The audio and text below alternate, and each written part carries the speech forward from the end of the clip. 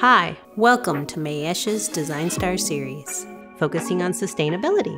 I'm Pilar Zuniga of Gorgeous and Green. So I've been a sustainable and eco-friendly florist for 15 years and more.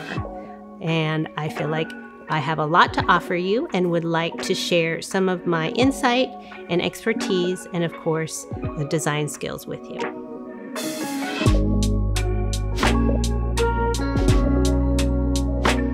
Gorgeous and Green is both gorgeous and green, and I have always loved an abundance of flowers.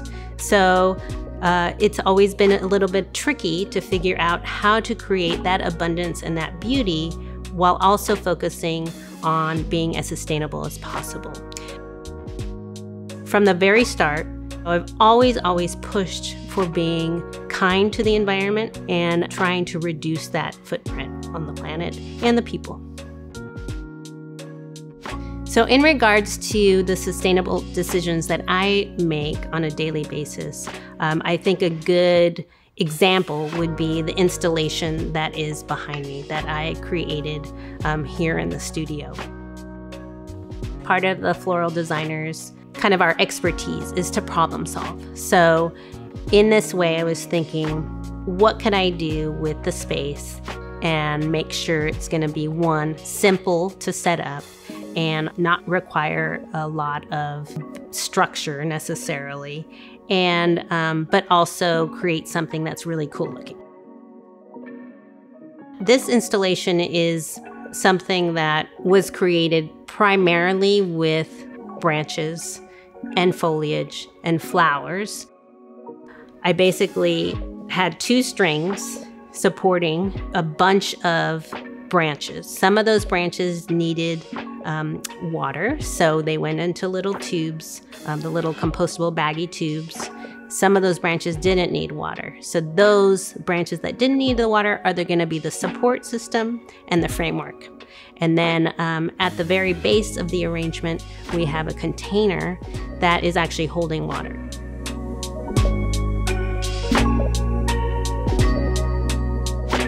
The more something is processed, the less sustainable it is, right? So if we're actually just taking some branches from a tree, then they can go directly into compost.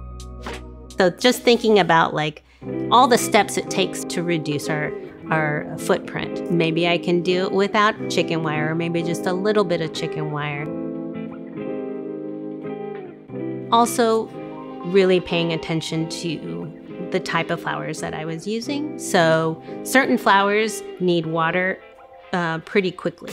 So one thing that I depended on was the flowers to either be super hardy and not need water for a period of time, or to use tools like the ocean pouches or the little water tubes that are in kind of like compostable baggies, or an actual container that holds water.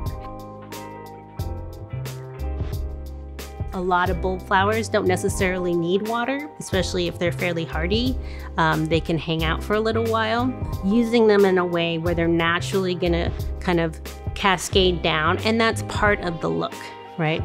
I'm not expecting them to like raise up because they're not in water. They're gonna just do their little thing of dripping down the arrangement.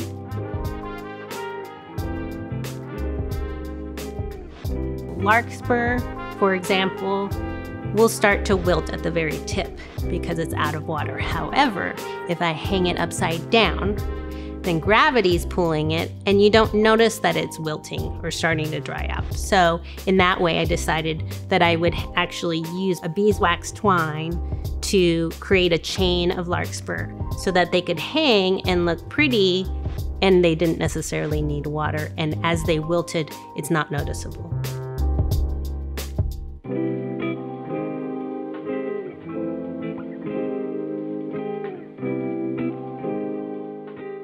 Another thing was, because these are all Mayesh items, I was buying consciously.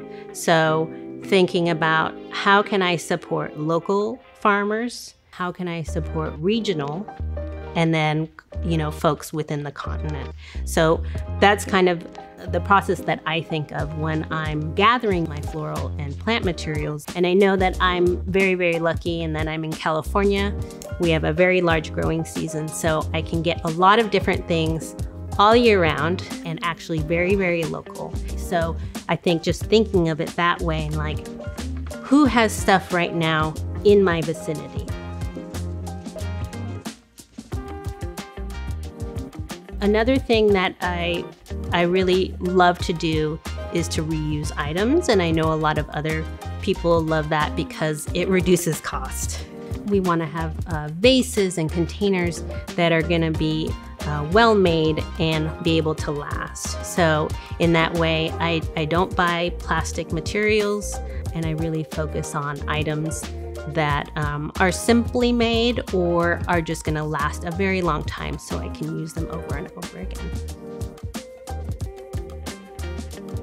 So really thinking about the creation, but also the breakdown. How can I create this design in a way where it's simple enough to then take it apart, reuse the pieces that I can reuse, and compost the pieces that I don't need? If the items have been spray painted, if they've been glued with non-compostable, usually plastic glues or high chemical bonding agents, those items can't be composted. If we've used any dyes or chemicals, maybe even like leaf shining agents, those are all chemicals that aren't necessarily belonging in our compost, right? And remember, compost is something that we are breaking back into soil. So what is it that we want to go into the soil, right? We want items that have the least amount of toxins. One of the biggest lessons I've learned as a sustainable florist for the past 15 years is to be comfortable with limitations. I think that a lot of people are afraid of not having the answer for their clients or not being able to do exactly what their clients want. So what's really nice is being able to say one thing that I really focus on is creating beauty along with being as sustainable as possible. So within this design plan you have, these are the things that I can actually do, and they're gonna be so much more beautiful because they're gonna be coming from such a beautiful place. You can be sustainable and still maintain a business, still create an abundance of beauty, and have everything from wedding design, corporate design, to a retail shop, to a delivery service. So they're all very possible. So I think being very, very comfortable in that space and learning to be creative in that space is very liberating. A lot of people ask me, how do I become either a sustainable business or just a sustainable florist? And so I have some pieces of advice to give you. Do a green business certification if that's available in your area.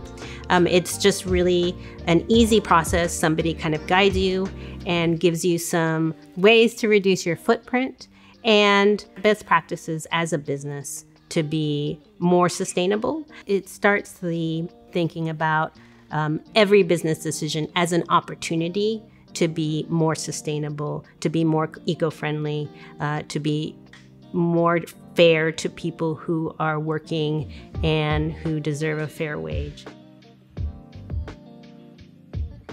My last word would be to be honest about what you're doing and the decisions you're making. It takes true honesty to sit down and do a mental and maybe even a written inventory of your business decisions and look at, are they sustainable? Could they be more sustainable? Are there classes that I can take? Asking